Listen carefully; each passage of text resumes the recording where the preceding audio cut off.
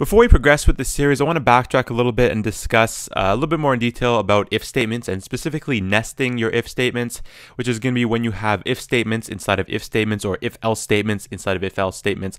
And it's a possible thing we can do, right? So I just want to show you guys exactly how we can do this. We're not really introducing anything new apart from that. So go ahead and create two variables inside of our main method. I'm going to go ahead and create the integer variable x and I'll assign this a value of 5. I'll go ahead and create the integer variable y and I'll assign this a value of 3. So these two variables created over here. I'm going to go ahead and make some if-else statements. So we know if-else statements are either going to display the first message inside of the if body if your condition that you're going to have inside of these brackets is going to be true. If it is not true, it will be displaying the message inside of the else body, which will be following the if statement in a moment. So I'm going to if x is greater than 1, we'll go over here. I'm going to go ahead and write a output system out print line. I'm going to go ahead and say your if condition is true. Right there. And we know that if we want to have the else, we can go ahead and write this at the end over here. So now we have our body for our else. You can put it like this if you want to. You can put it down here. It doesn't make a difference. Whatever is easier for you guys to read. I like to put mine right here. So inside you can put a body over here. And this is going to be the one that's going to be displaying if your x is not greater than 1 or the x variable is not greater than 1, which is our if condition. So you can say your if condition is false. Right there. And remember, we don't need to write a condition for the else body here because we know that it's going to be whatever this is not, right? So whenever x is not greater than 1, you'll be using the code down here.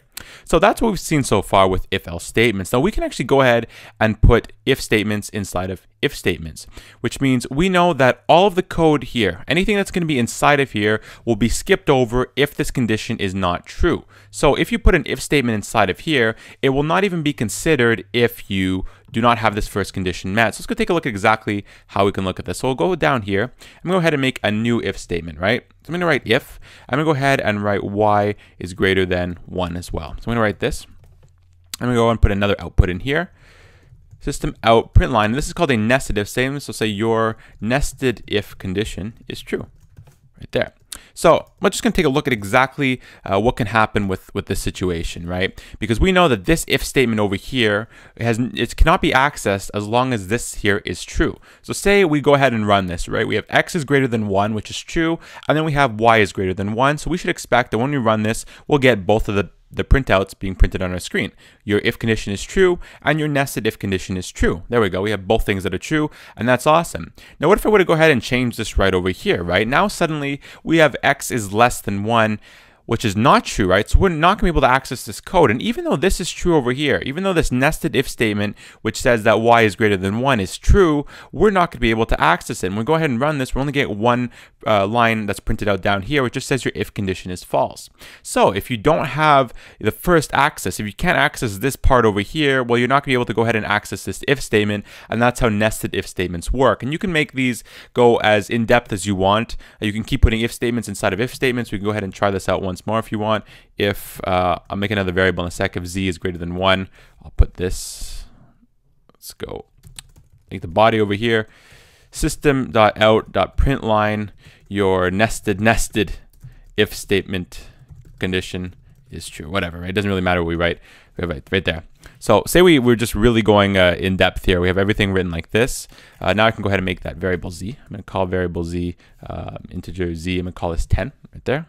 Let's make it all neat and aligned. So now we see that we have, these two things are true, right? Z is greater than 1 and y is greater than 1. However, x is not less than 1. And if I were to go ahead and run this, we see that we still can't go ahead and access inside. However, if I were to go ahead and say I change this, now we can see that we can access all three of them. And remember, you always have to look from, the first one, right? The one that's really on the outside, and then you keep progressing inwards. Now, as soon as you can't progress inwards anymore, so say we were to go ahead and change this one over here, making this condition false and this condition true and this condition true, now we see we're only going to be able to get 1. You're still just going to be able to get this one. However, you're going to stop right here. Even though, this one in here is true, you have to work from out to in, right? We work out, this is true, this is not true, so that means we cannot even take a look to see if this is true or not. You're screwed, but we still will be able to execute this up here. So I hope you guys enjoyed this video. If you have any questions regarding nested if statements or if statements in general, if else statements, leave them in the comment below, and we'll be taking a look at else if statements in the next video. So thanks for watching.